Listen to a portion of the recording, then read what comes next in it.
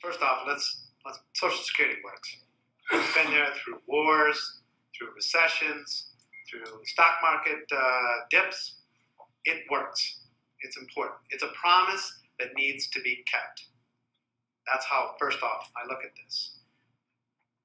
In terms of solvency, we have a cap at 118,500. People stop paying Social Security. I believe that's unfair. Somebody making $250,000 or $500,000 or $1 million no longer pays after that 118.5 into the Social Security system.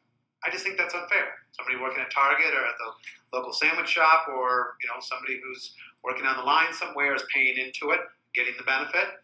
Well, these folks making $250,000, $500,000, $1 million, they'll be getting the benefit. Why are they not paying into it? I believe it's just a pure, simple matter of fairness.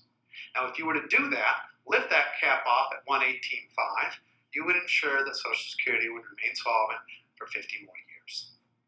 Even Jack Bergman has agreed to this, and Hancock, about a month ago, said that he would be in support of lifting the cap. Why then do people want to take our Social Security and send it off to Wall Street? Jack calls it personalizing it. Well, it's another word. It's privatizing it. He said that in Alpena very directly to camera, reform or privatize. The answer, privatize. Why? Because there are billions of dollars at stake in commissions and fees for stockbrokers and banks. We have an answer. Let's make it fair. Let's make sure that promise is kept. Thank you.